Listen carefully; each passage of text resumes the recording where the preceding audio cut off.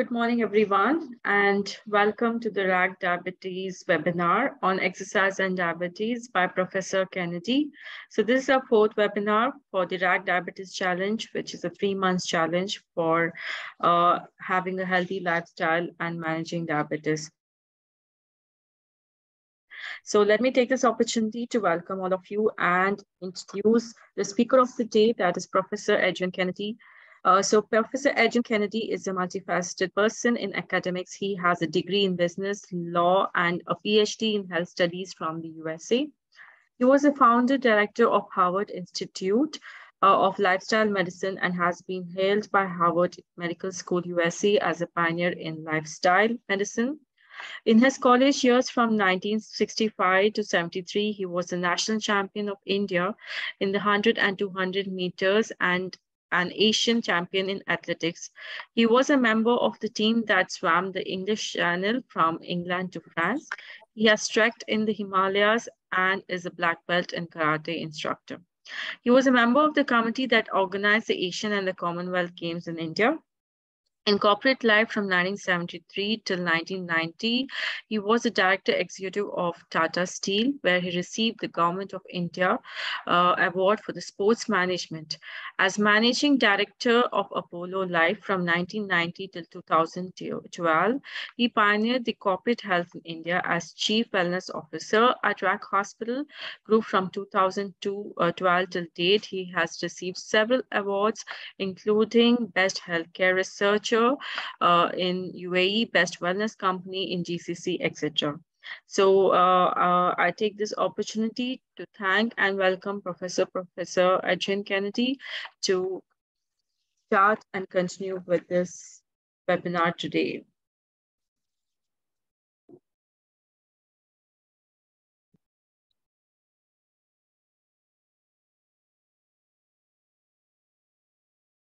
I'm going to try and share my screen, okay?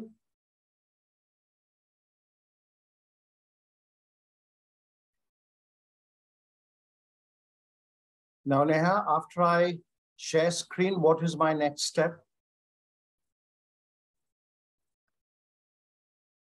Dr. W? Yes. After I share screen, I get down to...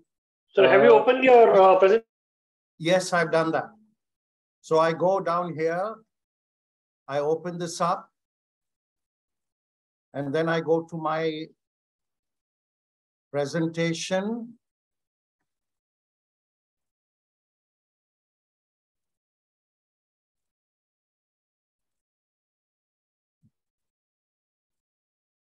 Yes, I've got that there, and then I open it full, and then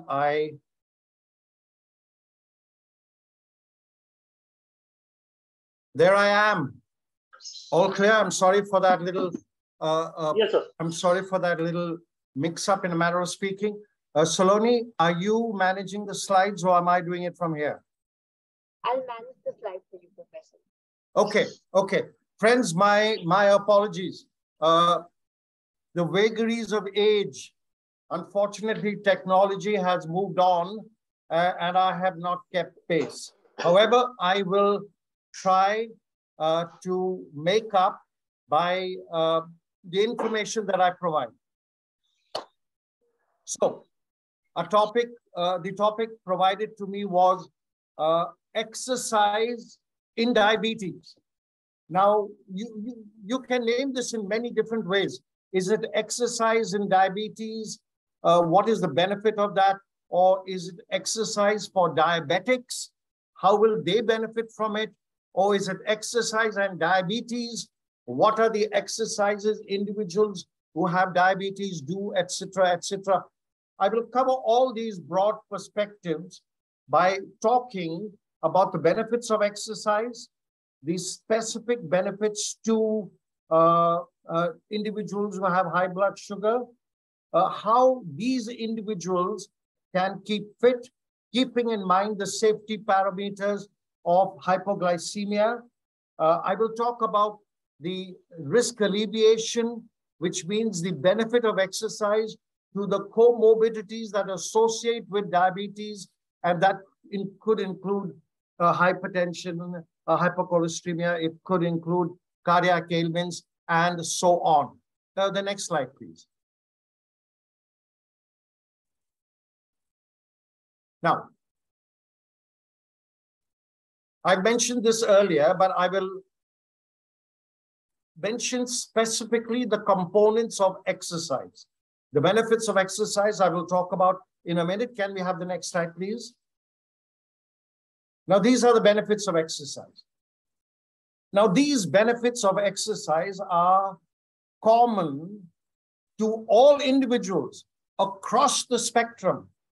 There are very few individuals, whether you are ill or whether you are not ill, whether you are sick, whether you are old or young, or whether you're male or female, exercise seems to be the single magic pill that can benefit almost every need. So, including, of course, in this instance, specifically our colleagues who have high blood sugar. So what are these benefits? The first benefit of exercise is in reversing muscular debility. Now, what do we mean by this? What we mean is that as we grow older, your muscles tend to reduce their functional capacity, which is strength and flexibility by and large. They reduce their capacity at the rate of approximately 1% per year, which means if you apex your muscular capacity at age 20, then from the age of 20 onwards, you will reduce your strength, flexibility, speed, and other such physical aspects at the rate of 1% per year. So by the time you are 60 years old, you will have reduced your functional capacity by 40%. Now, that is why older individuals are less capable than younger individuals. So what does exercise do? Exercise reverses this situation. By strengthening your muscles, it improves its capacity rather than reduces its capacity. So you can be absolutely physically fit, almost as good as a youngster, at any rate 20 years younger than you are, by doing exercise. So exercise reverses muscular debility. Now, we do know that as we get older, not only do we lose balance, but we also lose the strength of our bones. When you are young and you fall, you would probably recover very quickly with a few scrapes.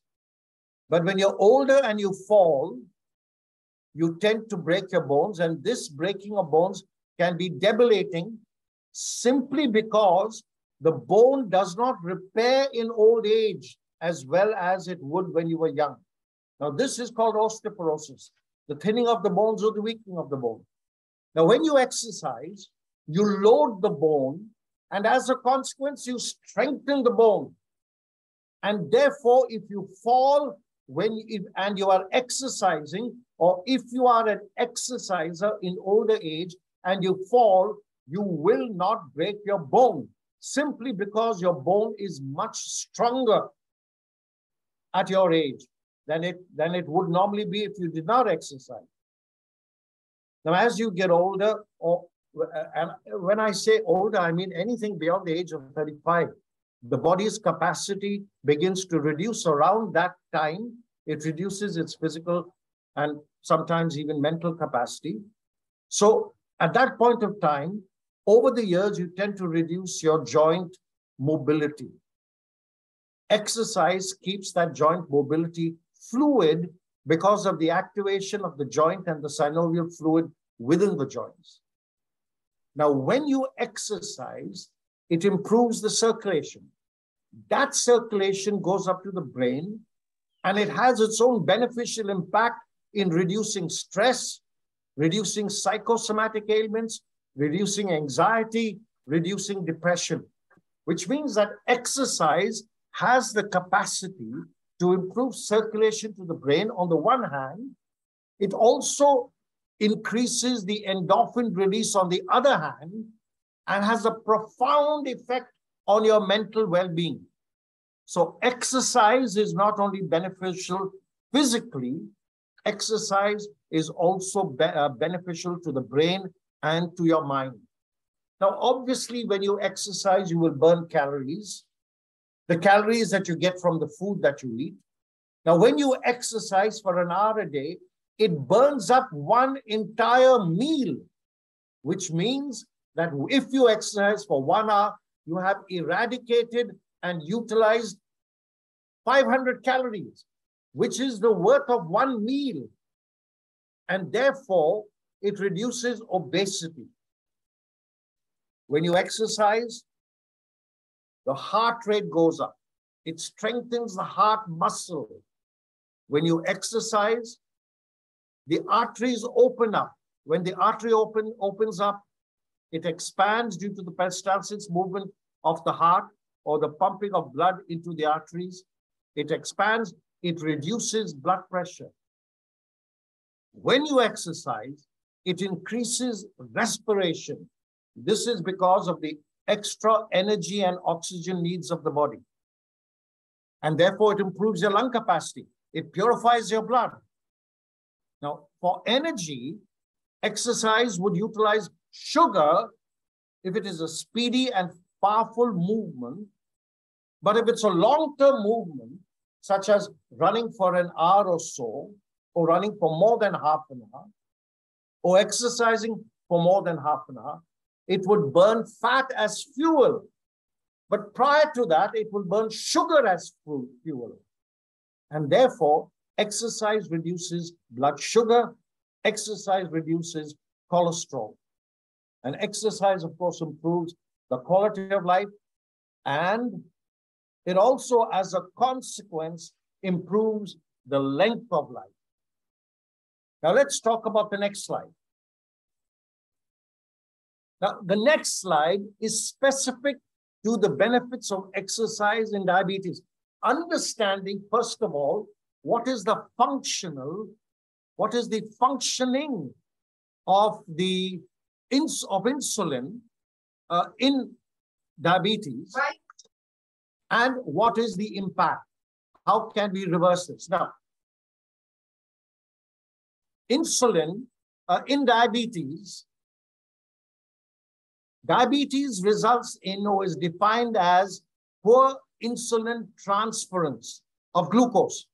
Insulin converts glucose into energy, broadly speaking, in a simple manner. Now, I'm not a doctor, so my explanation tends to be simplistic.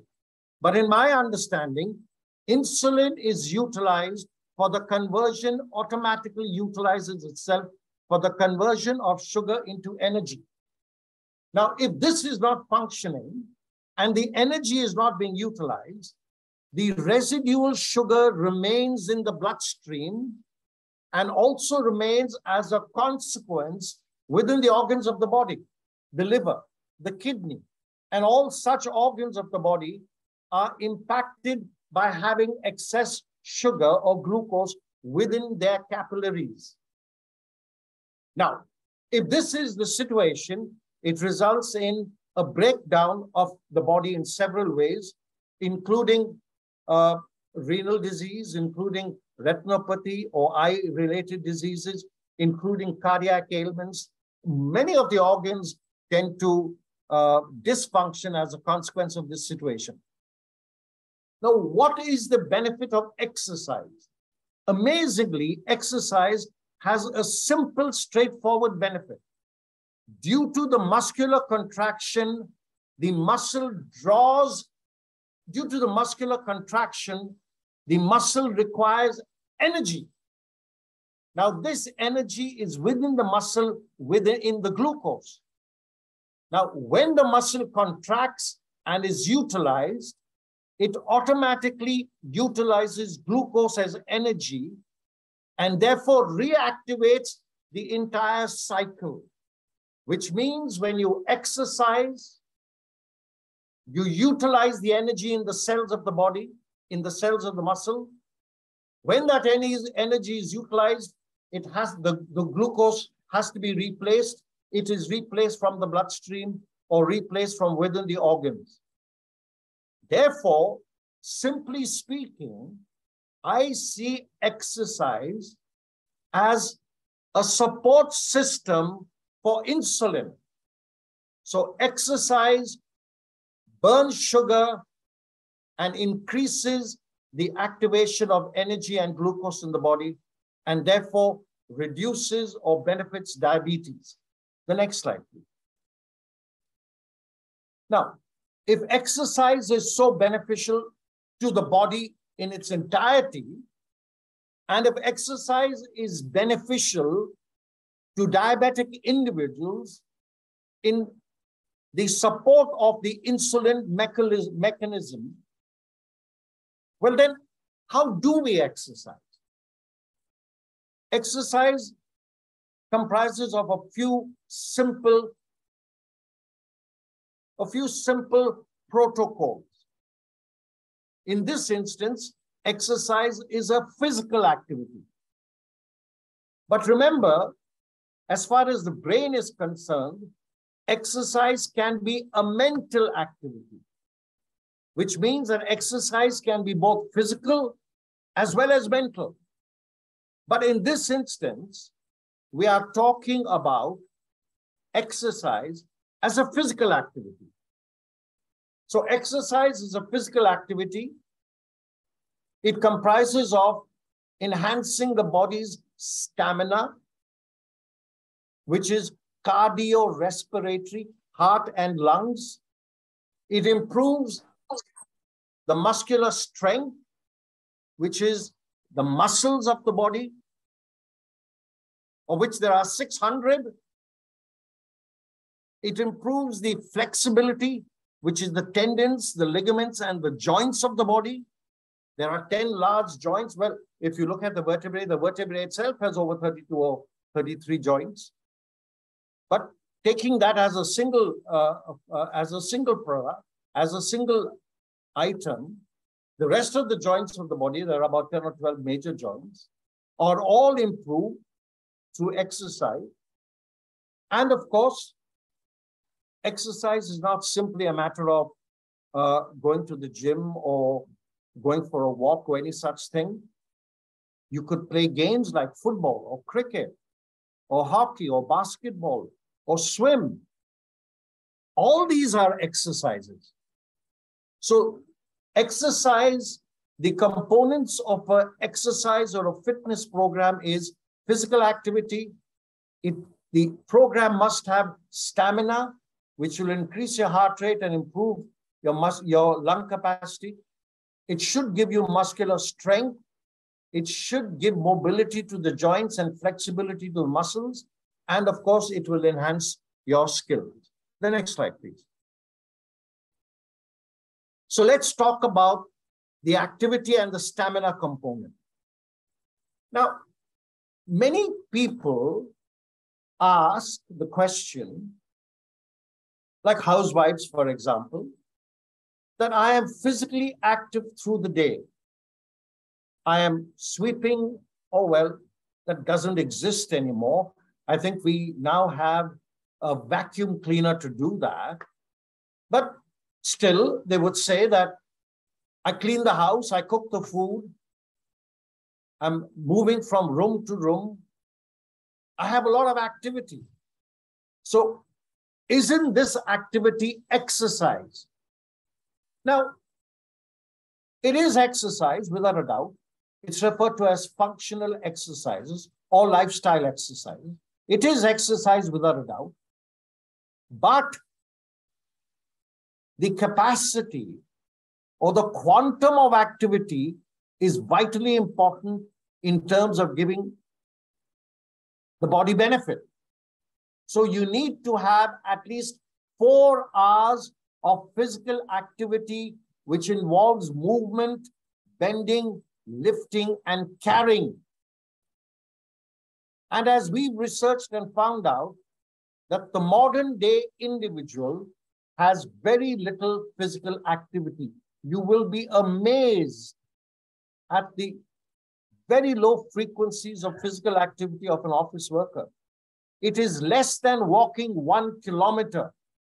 And the body requires at least 7 to 10 kilometers of distance or 7,000 to 10,000 steps of walking, or at least 30 to 60 minutes of such intense continuous activity to get a benefit. So I would like to say that lifestyle activity may supplement an exercise program, but should not be considered as the sole activity in terms of improving fitness.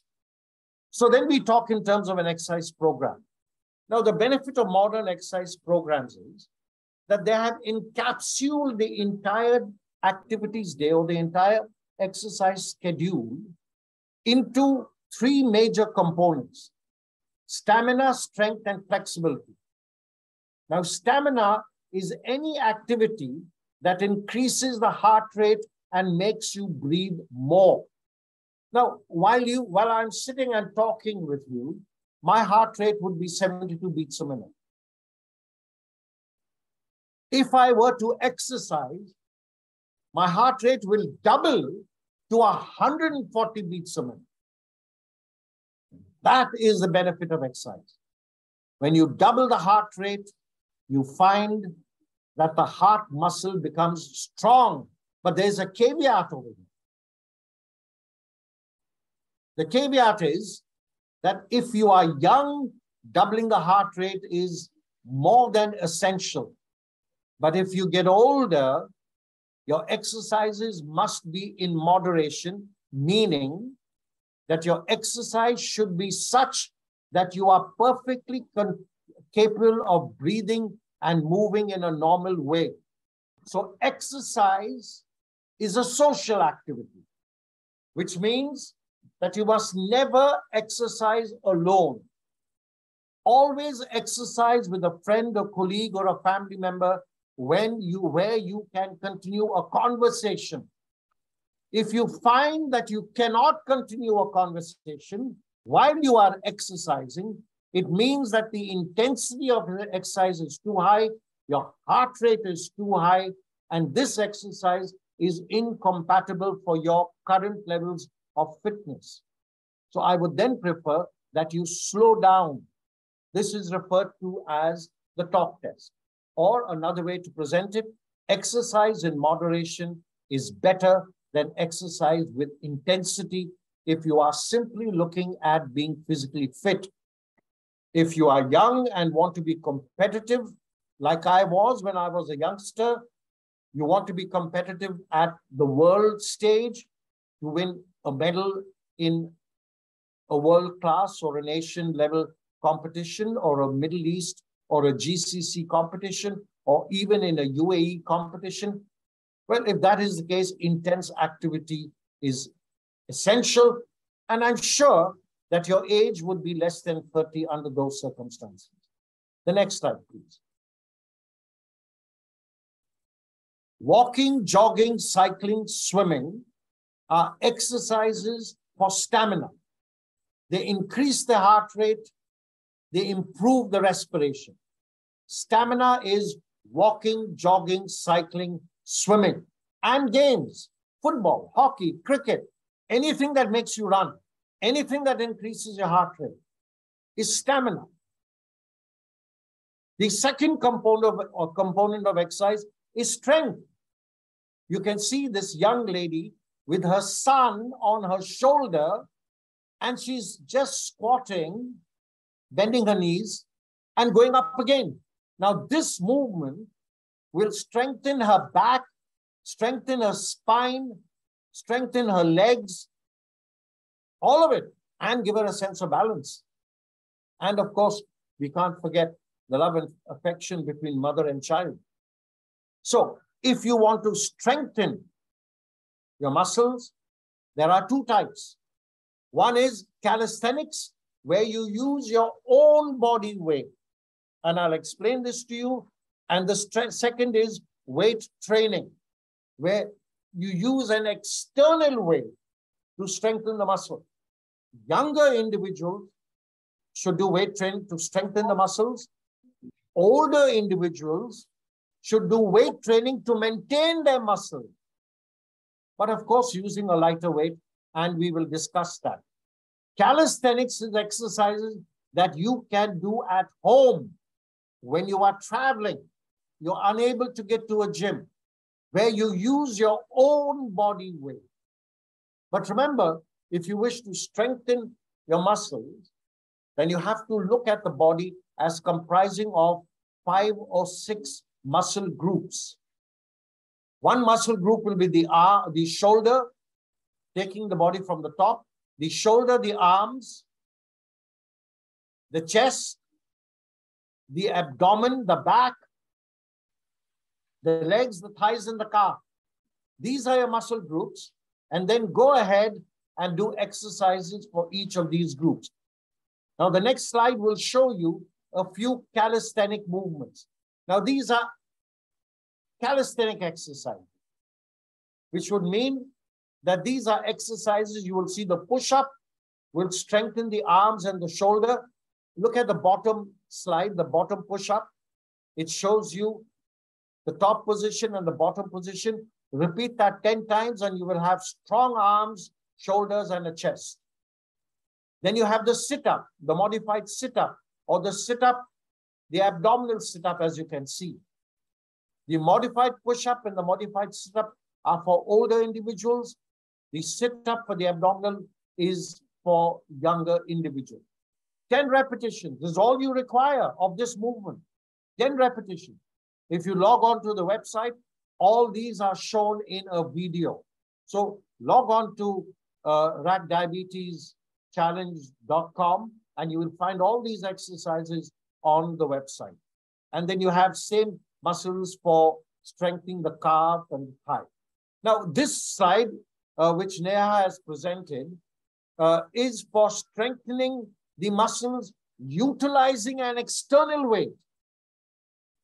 So you have a barbell over here, which is loaded with the weight. And usually, if you wish to evaluate your strength, when you use the upper body, which is using the arms, the strength should be half, the weight should be half of your body weight. So if I'm 80 kgs, I should be able to lift 40 kgs with this upper arm movement. And that would be the shoulder press, the bench press for the chest, the curl for the arm, and the calf raise and the half squat is for the lower body, in which you will use equivalent of your body weight. So if my body weight is 80 kgs, I should be able to carry an additional 80 kgs. Yeah, and of course for the abdomen and the back, we don't normally use weights because it would stress the spine. And so we use the calisthenic movement such as the back lift and the sit-up. Now the next slide will show you the use of lighter weights. So these are completely light weights, and these are about 10 kgs, very, very beneficial for ladies. About 5 or 10 kgs would perhaps be too much. A 2.5 or a 5 kg weight with these movements, as you can see for the arms, the waist, the shoulder, the legs, etc., will be very helpful. So a light weight of 2.5 kgs with each individual arm is perfect for ladies. Yes. Now, we've spoken about a gym. And when you go to a gym, it's an excellent location to be. And I must tell you that I would recommend that everyone, irrespective of age, and I mean irrespective of age up to the age of about 80 or 85, irrespective of age, should go to the gym at least twice a week. Youngsters may go 3 times or more, but older individuals, including myself, should go to the gym at least 2 times a week. Now, your gym trainer will give you many different forms of exercises. And, they're all very advanced, but they're simple enough to do. The conventional system is where you simply do 3 sets of an exercise. The circuit system is where you do all the exercises together, one after the other. So I do a shoulder press, and then I would do a bench press, and then I would do an abdomen, and then I would do a squat, and then I would circle back to repeat that cycle. So that's a circle system. A split system is where you do the upper body, that would be the arms, shoulders, and chest one day, and the lower body the next day. Now, I'm not going to explain this too much because this is really for advanced exercise individuals. But for people like you and me who are exercising for diabetes or who are exercising to stay fit, you need simply stay with the conventional system. Go to the gym, take advice from your trainer. Please do not attempt to exercise in a gym without your trainer's support.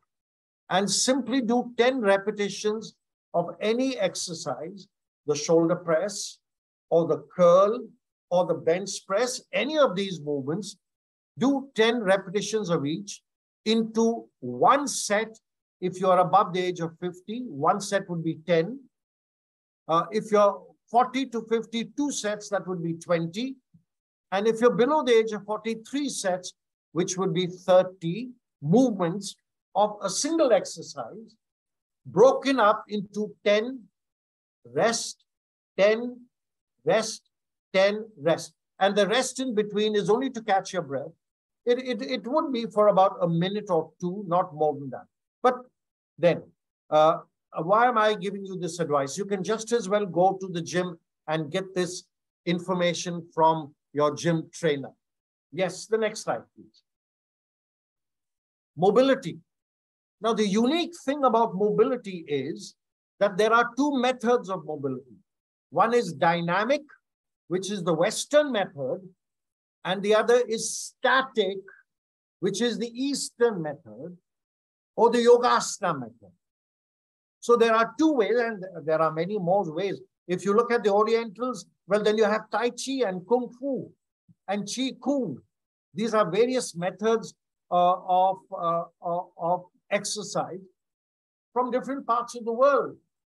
Okay, but let us consider some well-known simple exercise systems such as yogasanas and calisthenics or joint mobility in this instance. So, as far as mobility is concerned, the objective is to move the joints. Now, which are the joints? As far as the muscles are concerned, the strength will give you shoulder, chest, back, abdomen, thigh, and calf. Those are the muscles for strength. Now, when it comes to mobility, you look at the neck joint, the cervical area, the shoulder, the elbows, the wrist, the fingers, the waist, the hip, the knee, the ankle, and the foot. These are your joints, and flexibility covers these joints. Okay, but there is another type, and that is yoga. And yoga is unique because it doesn't have a dynamic movement or a repetitive movement, but we will talk about yoga in a minute. Let's first talk about joint mobility and calisthenics. Yes. Here you are. Neck rotation, shoulder rotation, wrist rotation, elbow bends, waist rotation, toe touch. You cannot miss it. It is so simple. And all you have to do is 10 movements of each. That is all. Now look at the benefit to the diabetic. When you do strength for diabetes, it pulls the insulin into the muscle to release the glycogen energy. So that is so valuable.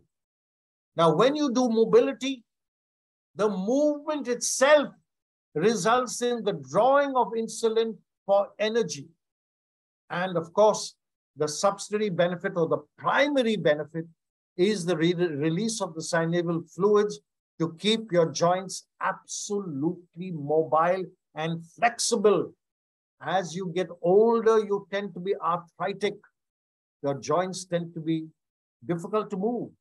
So these movements 10 repetitions, just 10 repetitions is all you need. 10 repetitions of each neck, shoulder, wrist, joint, knee, ankle, etc. And that is good enough. It will not take more than 5 minutes a day. The next slide, please. Well, these are a few more mobility exercises. Let's move on to the next slide. And now we come to yoga. Now, why should we talk about yoga? We must talk about yoga when we talk exercise, simply because it is the reverse of the Western philosophy. While the Western philosophy emphasizes, as I have done, it emphasizes muscles, it emphasizes joints, it emphasizes the external skeletal. Yoga internalizes. The Ardhalasana, for example, as you can see, will take care of the entire reproductive system. The Sarvangasana, as you can see, will take care of the entire neurological system. The Halasana, the Bhujangasana, will manage the spine. The Halasana is very similar to the Sarvangasana. The Dhanurasana, the Dhanurasana, the Salabhasana. I mean, these are phenomenal movements, and you just have to hold that movement for a second. Let me show you the next slide. Now, the same asanas that you saw will now show you the benefits. The Ardhalasana, the internalization of the reproductive system, the Sarvangasana, the brain, the nervous system, the thyroid, circulatory system, the Halasana, the spine, the nervous system, lungs. You have profound benefits from yoga. Yoga internalizes. Yoga, if I may say so, is an exercise for the individuals who do not have the vitality and capacity of youth. It is easy to do, and it is so beneficial. It massages the entire internal system, and the very massaging of the liver will result in the release of energy. The very massaging of the kidneys will result in the release of glucose, the conversion of glucose into energy in that organ system. These are so beneficial. Later in the series, we will give you a separate session on yoga and diabetes. You must sit in on that one. Yes, the next slide, please. Well, these are more yogasanas. The only thing I would like to point out over here is, please look at the Shavasana and the Anulom Vilom. The Shavasana is the epitome of yoga. It is relaxation. Yoga is a simple exercise in which you do one or two movements, hold the position, and between each movement, since the heart rate will go up to 120 or 130 during the movement, between each movement, you do the Shavasana or the corpse pose, or you just lie down and breathe lightly. It brings the heart rate back to 90 beats a minute. So, and in Western exercises, this is only done at the end of the exercise session. In yoga, it is done between each exercise. You can see the profound difference and the profound benefits, especially in relevance of age. Now, Anulom Vilom is an interesting, the entire pranayama series is an interesting concept in yoga for the simple reason that in Western exercises, there is a reactive breathing due to the need of oxygen and due to the utilization of glycogen or glucose or sugar, as the case may be. In yoga, you are breathing automatically. You are taught how to breathe in the different systems, the Anulom Vilom, the Bhastrika, the Kapalbhati, and all these different systems of breathing. And that automatically supplies the energy to the body without an increased heart rate. So it is a profound method of exercise. The next slide, please. Okay, I've mentioned the benefits, so we can move on. Okay, so when we spoke about the components of an exercise program, we said in this instance, activity is physical, but mental activity is also an exercise. But still, we're now talking physical. We spoke about activity. We spoke about strength for the muscles. We spoke about stamina for the heart and lung. We spoke about mobility and flexibility for the joints. And we spoke about the exercise systems. Now, those exercise systems could be weight training, they could be calisthenics, they could be mobility exercises, they could be yoga, they could be Tai Chi, they could be any of these exercise systems. They could be the Alexander technique, they could be Pilates, it could be any of these systems.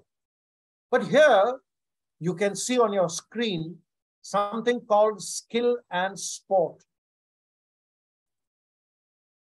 Now, as far as sport is concerned, it is a competitive event for young individuals. There's the Olympics and the non-Olympic sports. There are recreational and competitive sports. There are racket games like badminton, shuttle, and tennis. There are ball games like football and volleyball and water polo. Similarly, there are water games. And there is martial arts like, well, I would call it, there are defensive techniques such as boxing and wrestling and karate. Now, these are skill sets for which you have to be fit. So you are fit for sport. You cannot play sport to be fit. Please understand this. You have to be fit in order to participate in sports.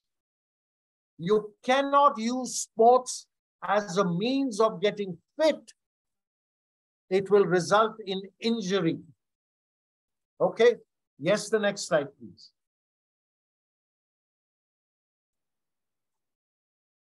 Okay. Remember, I said it will result in injury. So keep that word injury in mind. Keep that word injury in mind. And then look at how you can get fit.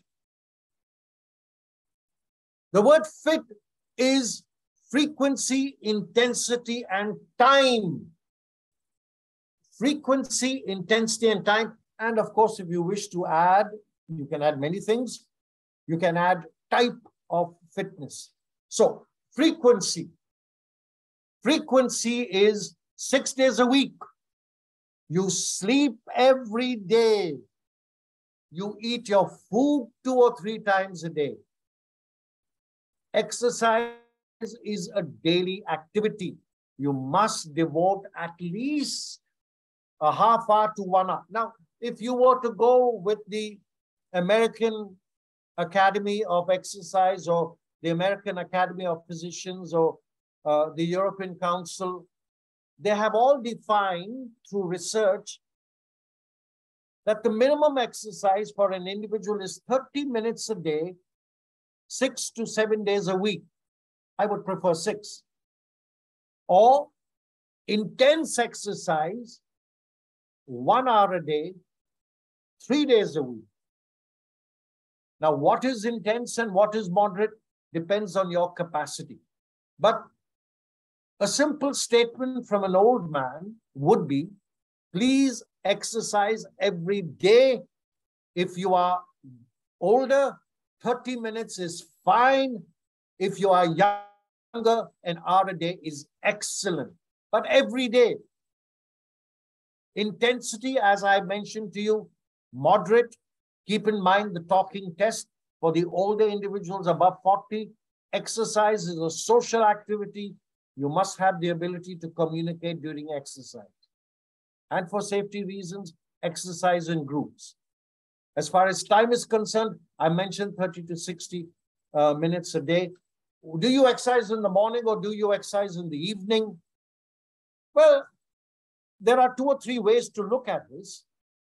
If your exercise is moderate, exercise in the morning, yoga, etc., would go in the morning.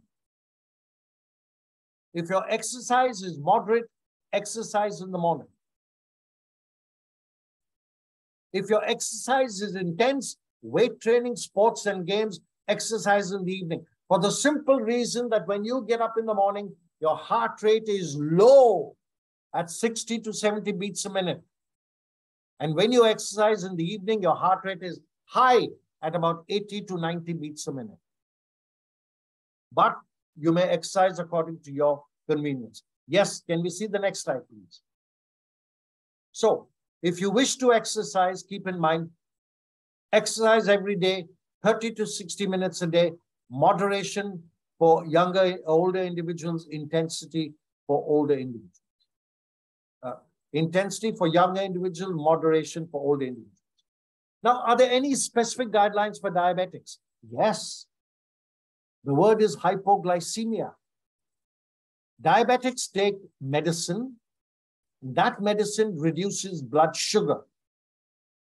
Reduced blood sugar will result in feeling weak, giddy, disoriented.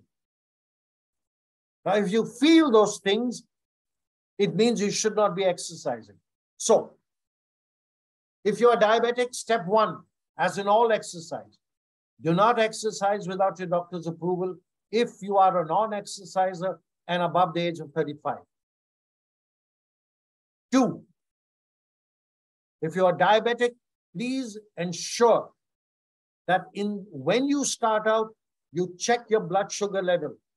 If it is less than 100, then please eat a banana, have half a glass of fruit juice, a slice of bread perhaps, anything that increases your calories by about 100 calories to take you through your entire exercise session and start the program.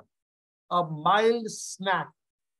As a matter of fact, I would say that for diabetics, I personally recommend do not exercise without having a small snack before exercising. That way, you will avoid hypoglycemia. What is hypoglycemia? The reduction of blood sugar levels to the point where there is no energy releasable by the body for utilization, for the activity concerned. Okay, now, if you are diabetic and taking medication, which you are, which most of us are, you could even be taking insulin, please consult your doctor on when to exercise. My best advice to you is, if you're on medication, please take your medication after exercise and not before exercise. Diabetics, before you exercise, have a small snack. After you exercise, please take your medication. If you do not have a snack and you take your medication and you exercise, you could suffer from hypoglycemia. You will feel weak, giddy, disoriented, and you would not be able to exercise. And if you feel that way, no exercise for the rest of the day, please. Next slide, please. Friends, I will finish in less than 5 minutes. Safety suggestions, I've mentioned it for diabetics. For the rest of us, including my colleagues who have diabetes, check with your doctor before you exercise, please, especially if you're on medication. Start the exercise gradually at 5 minutes a day for the first week, 10 minutes a day for the second week, 20 minutes, double everything, 20 minutes a day for the third week, 40 minutes a day for the fourth week, and after that you are an exerciser. 10 minutes for the first week, 20 minutes second week, 30 minutes third week, 40 minutes fourth week, and after that you are a normal exerciser. Exercise in moderation, remember the top test. Exercise with colleagues and friends for safety reasons. Start your exercise gradually. Cool down at the end of exercise. Soon after you do your exercise, relax for a few minutes. Do your deep breathing. Bring your heart rate back to 90 and then go on with the rest of your day's activities. Watch out for dehydration. Drink a glass of water prior to, even during exercise. Hypothermia, if it is very cold, please ensure that you wear warm clothes. If you are diabetic, please avoid hypoglycemia by the suggestions I gave you earlier. The next slide, please. Moderation versus intensity. I am a great believer in moderation. If you are a competing sportsman, go for intensity.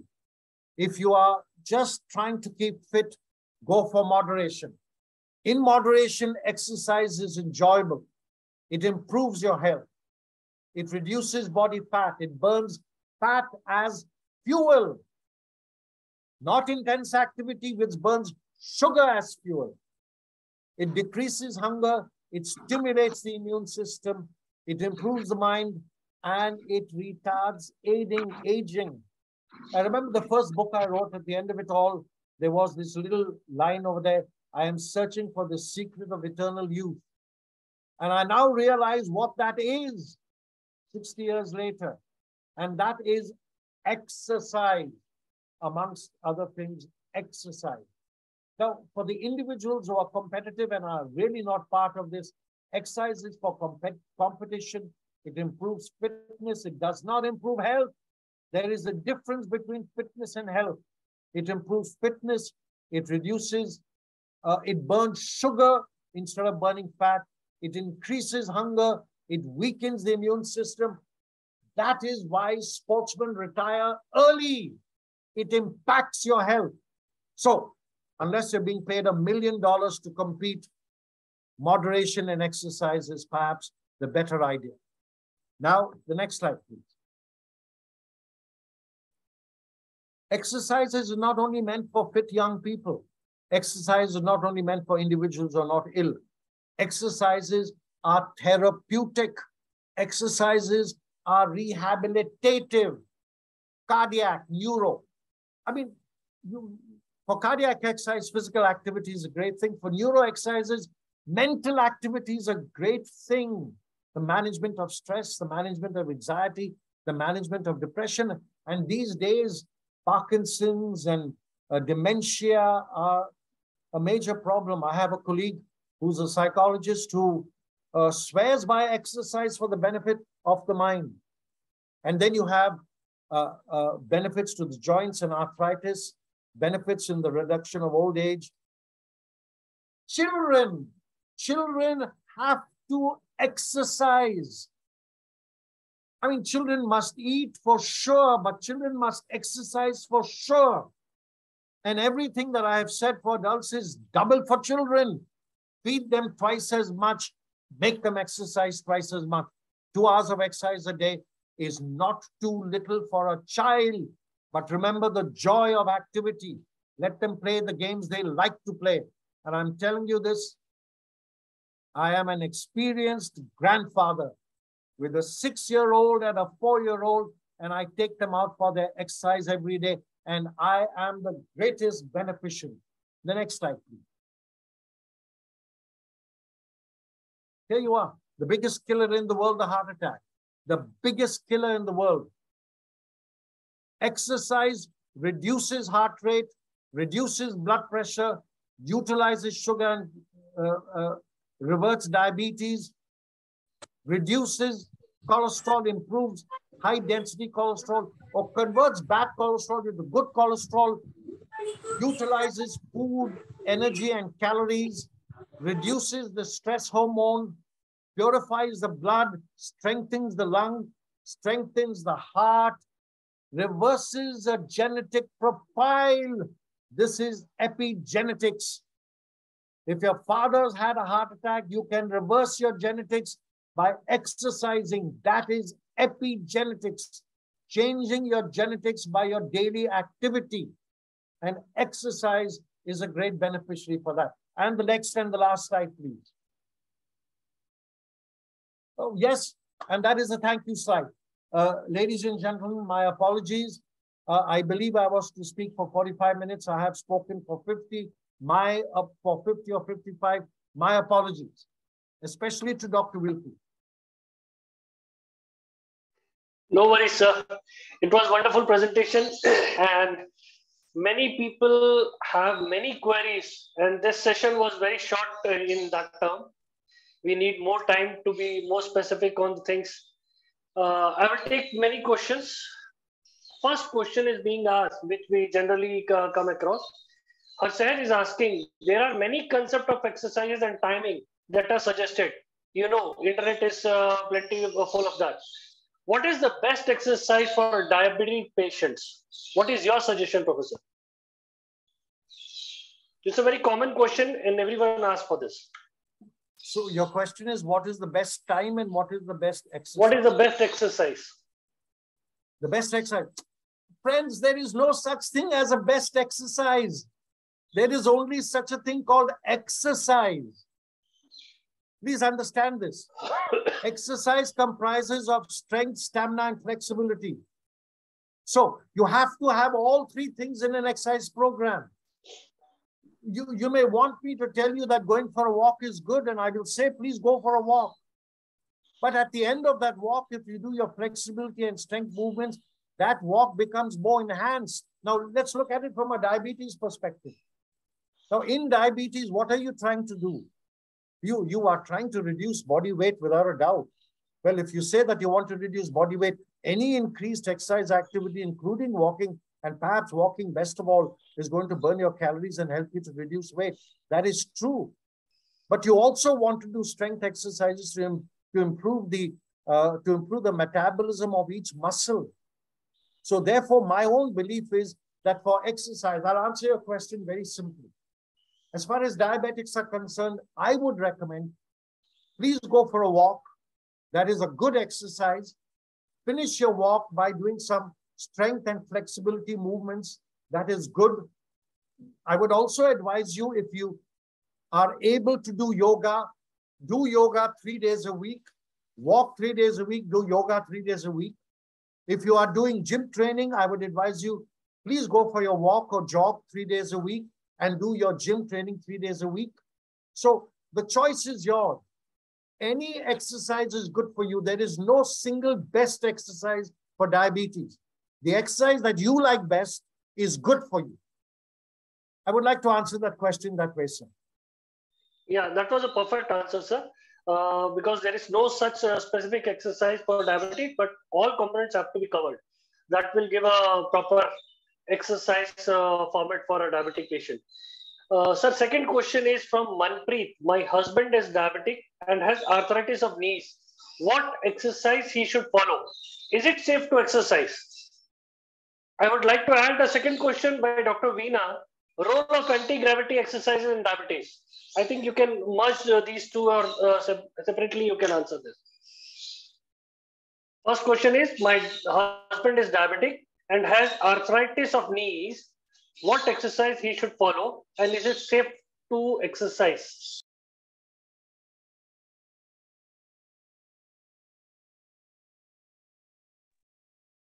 Professor, is it audible?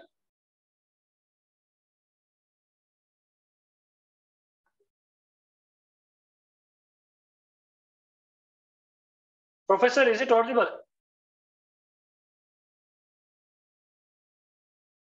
I think. Yes, it's audible. We can hear you. Professor, I think we lost connection with Professor. Yeah, I don't see him online. Yeah, I think there is a lot of pressure over there. So you would want to take some questions, Dr. Wilco? Just give me a minute. If he is not able to connect, then we will take it forward.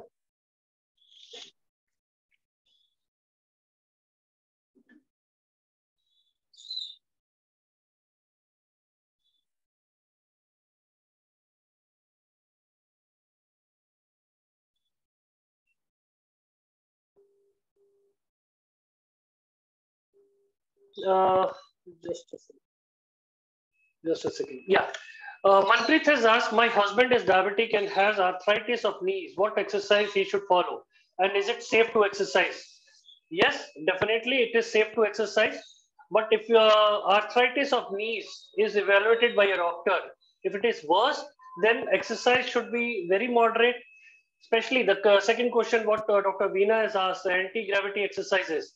Like swimming is the best exercise for this. This will help to means control the damage to the arthritic knees, as well as will give you benefit for the exercise of diabetes and burn calories also. There are other anti-gravity exercises like hydrotherapy, hydro exercises are there. Doing exercising in the swimming pool, doing the exercises in the this hydrotherapy tubs. These are very good exercises which you can do without having load on your body. Full exercise, full muscle flexibility will be there, and still it will be good for your diabetes. Next question I will take: how long should we walk on treadmill for a physical fitness? What should be the speed and inclination on treadmill for people between 43 to 47 age group? This is being asked by Parampreet. Yes, treadmill is very good for exercise. It all depends how much weight you have, what is the BMI. If you are very grossly obese, then it will be difficult for you to walk on treadmill, especially on the inclinations. If your BMI is well within 27, below 27, then it's good. If you are diabetic, you can do the exercise on treadmill for minimum 20 to 30 minutes. With increasing the speed, slowing down the speed, but don't push yourself on the inclinations more if your BMI is more than 27, because that will give a hurt to your knees as well as your heels also. There is no specific timing for treadmill as specific, but definitely 20 minutes minimum of treadmill, doing a treadmill exercise is good. So I think these are the questions. We will take one more question. Professor was mentioning about this. This is also a question we come across many times. Professor has mentioned about the yoga is very good for diabetes. What yoga asanas are good for diabetes? There are a few yoga asanas which we say as Dhanurasana, then Kapalbhati, then Halasana. These are very good exercises as yoga for diabetic patients. Subject: you must not have any pancreatic disorder. I'm not talking about functional pancreatic disorder like a diabetes, but if there is any anomaly in the pancreas or surrounding areas, then you should have a clearance from your doctor, and then only you can do the yoga asanas. Otherwise, general pranayam, anulom vilom, and shavasana to relax your body is very good, because you know stress is very common factor for being a diabetic. Many patients who are highly stressed, they don't have any family history, their lifestyle is very good, except the stress level for your work and their personal stress is high, they become diabetic. So stress plays a very important role, which can be taken care by yoga. Anulom Vilom is one of them, and the Shavasana. These are the best things. Seren has asked, can we use elliptical? Definitely you can use elliptical. It will not affect the knees as much, but I would rather prefer you can go for a cross trainer, because cross trainer doesn't have any impact on the knees. Mobility is there. Elliptical, if you are using an elliptical, it has the same impact, but it will only give you benefit for your knees mobility, except your cardio. If you go for a cross trainer, the benefit for mobility as well as your cardio exercise will be covered. How many minutes we should do an intensity?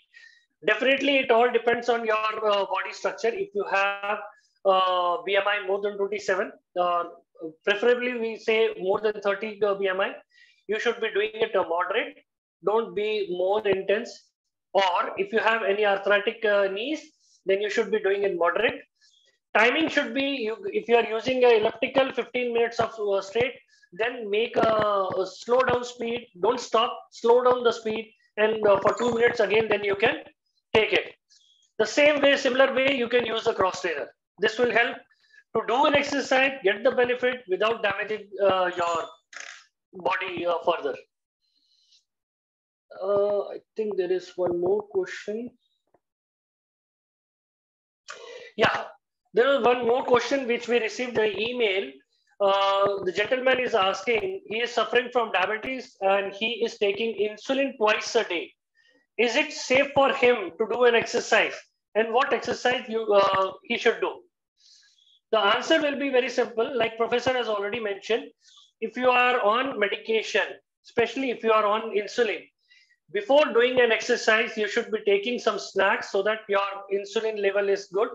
And you should be keeping handy fruit juice. I'm not saying to eat a fruit. I'm just suggesting to have handy a fruit juice so that if you feel any discomfort after the exercise or during exercise, you can take it to balance it. And try to avoid taking insulin before doing an exercise. After the exercise, you can do. Or if you have a full meal and then you are taking insulin, then make a gap of at least half an hour, then you do exercise. Because immediately after that, taking insulin, your sugar level will drop. So that will be a concern thing. But always be having a small snacks before doing an exercise. I think these are the questions we have already taken, and other email questions have been also answered well. Dr. Nitya, you can take it forward. Yeah, thank you, Dr. Velko. Thanks for answering all the questions. Thanks for your time. And it was a very informative webinar educating all of us on the diabetes, importance of exercise for especially diabetic patient. I'm sure the participants here would inculcate and absorb these information shared by Professor and use in their day-to-day life and activities. So thank you, Dr. Velku, Professor, and all the support team for organizing this webinar. Thank you once again. And we meet in the next webinar, which is next week, the next topic for diabetes, eye care, and retinopathy, which will be Dr. Mohit Jain. Thank you so much. Thank you, Dr. Nitya. Thank you, everyone, for participating. Thank you so much.